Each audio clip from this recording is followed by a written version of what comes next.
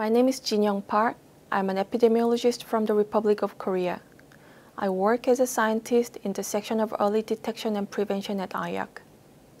My work focuses on the prevention of gastric cancer, a disease that each year kills 800,000 people worldwide.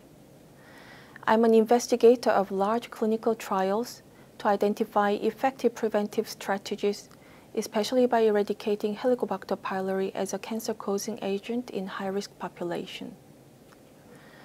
I'm also coordinating global prevalence surveys of a Helicobacter pylori infection in high and low-risk areas of gastric cancer to better understand the geographical variation in gastric cancer occurrence and the roles of cofactors.